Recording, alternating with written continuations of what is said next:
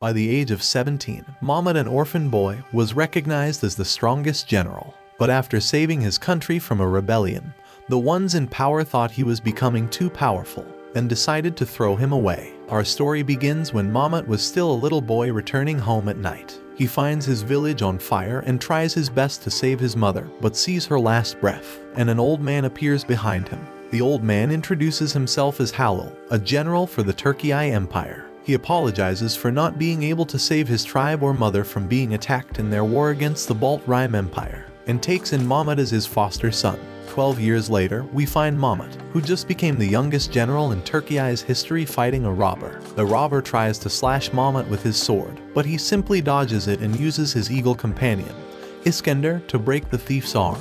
Mahmut goes to the council where they reveal that a minister from the Altair Empire was murdered. With all evidence pointing to Turkey, the Empire requests Turkey to give them a general as a space goat or they will start a war just like 12 years ago. Mahmut wants to keep peace and avoid another war, so he investigates the arrows that killed the minister. He figures those arrows were made by the Altair Empire, and goes out to seek his foster father, General Halil, who volunteered to be the space goat. After revealing the truth, they manage to capture the assassin team sent by Prime Minister Louis from Altair, the instigator of the conspiracy. They reach Altair and reveal the truth to its emperor, forcing the empire to end the conflict without consequences. But Louis couldn't accept his failure and decided to manipulate a tribe to take over the city of Hisar. Mahmut gets back to the council just to find out that the city of Hisar is rebelling against the empire. They further find out that Ibrahim, Mahmut's friend, he's the one leading the rebellion with the help of a tribe. Therefore, General Zaganos is the one responsible to solve the conflict with a huge army.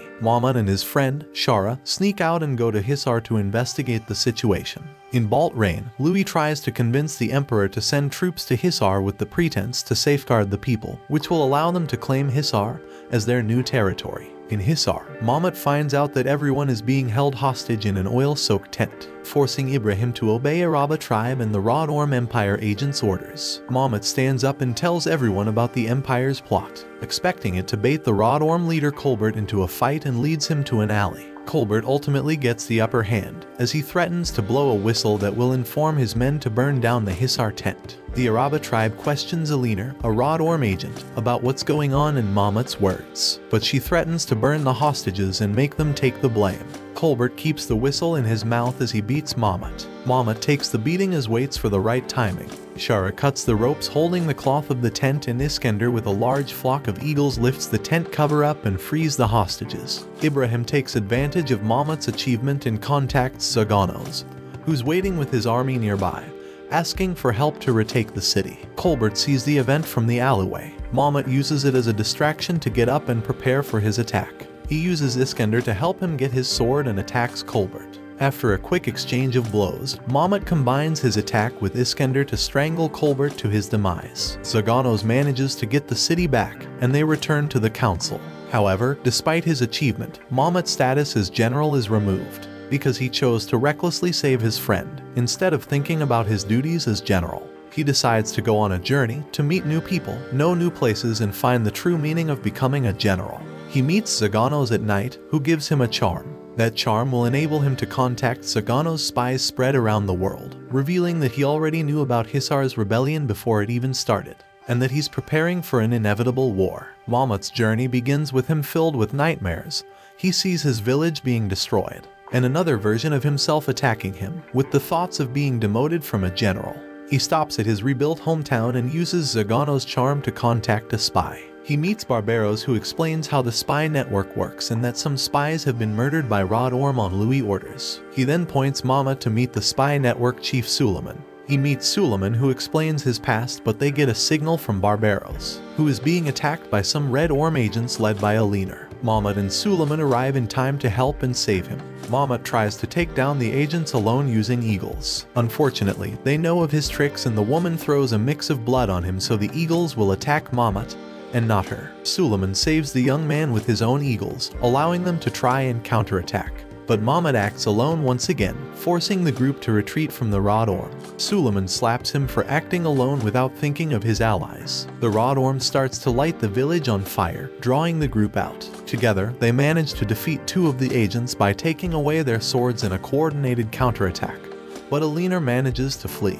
Before departing, Suli urges Mahmut to learn more about the world and then get his general position back. With his motivation back, Mahmut decides to board a ship and visit Phoenicia. Upon reaching, he uses the charm to meet the other spy, Kairos, who is actually sitting by his side. Kairos explains Phoenicia already knew he arrived and will contact him because there's an envoy from Baltrain on a mission. The Phoenicians approach him and take him to Constantinos, the one who rules the city. Upon request, Mahmut sits on the Senate where they discuss if they should allow Baltrain's request to use Phoenicia's port for their fleet, as it can be an excuse to invade their city and country and create a war. The Phoenicians use Mahmut as an excuse to claim Turkey is supporting them in war and decide to engage in a siege against the Baltrain. After several days of holding the empire, Phoenicia starts to get worried that they will lose unless their ally nation Venedik sends them reinforcements. Mahmut understands that if Baltrain manages to overtake the city, then they will have a free pass to attack Turkey. And so he decides to set out on a new journey to Venedik with Kairos to stop any possible large-scale war. Baltrain then decides to use some soldiers as bait. They claim to surrender and ask for asylum. Phoenicia takes pity on them and decides to open their gates, and Baltrain takes advantage and enters the city gates. Mahmut, who was preparing to set sail away, decides to ram against the ship that entered the harbor, and uses Iskander to carry a bag of nails to let them rain on the enemy crew. Mahmut and his crew board the enemy ship and capture everyone, until Glalat, the Empire's envoy, appears and attacks Mahmut. They exchange several blows, but Mahmut starts to get overpowered after getting hit on his chest. Glalat grabs him in the air and throws him to the ground. He then plunges to stab Mahmut, but he misses the attack. Mahmut gets up and tries to parry more attacks, but gets kicked away. Kairos appears and manages to capture Glalat, but he suddenly frees himself and attacks Mahmut again, who starts to feel the temperature rising. He looks back and his eyes start to shake when he sees Phoenicia covered in flames. Lelidoric from the Empire managed to infiltrate the city and set it on fire. Glalat takes advantage of everyone's shock and flees away. Without any other option, Phoenicia surrenders their city to Baltrain, and Kairos is forced to take Mahmut out of the city. The Turkey stratocracy and its vassal nations meet a few days after Phoenix fall to vote on making war preparations against Baltrain.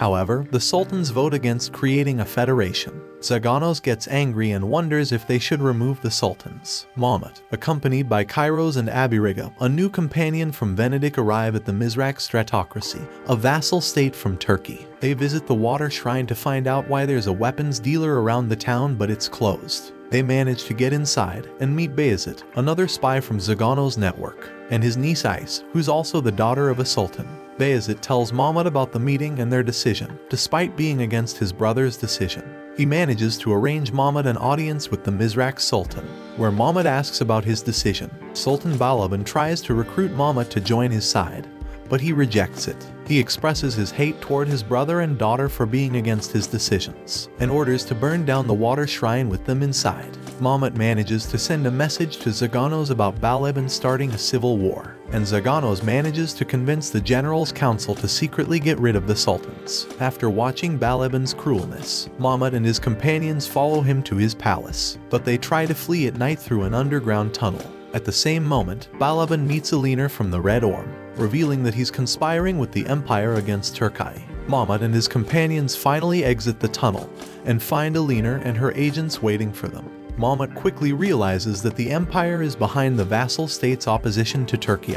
They start to fight, with Mahmut rushing to slash her, but she dodges. The other two agents try to deal with him, but combining his attacks with Iskander, he manages to slash their lives out of their body. He moves toward Alina, cuts her hand off, and pushes her against the floor. He tries to slice her neck, but she manages to hold the blade with her hand. She distracts him, stating that Turkey is already dead, and frees herself, forcing them to retreat as Balaban's army leaves the castle to capture them. They are rescued by Suleiman, Bayezid, and Ice, who are still alive, as they escape the fire. Suleiman then gives Mahmut his new orders from Zaganos, appointing him as the one who will end the Sultan's lives and find replacements support the Federation. The group divides into two and Mahmut goes to Kilik. Orhan takes them to his father, but the Sultan arrests them right away. A few hours later, Selim uses a hidden passage to visit them. He tells he was forced to join forces with Balaban and Baltrain because his state is small and could be destroyed. Mahmut then devises a plan to hold a marriage ceremony between Orhan and Ice and appoint Orhan as the new sultan.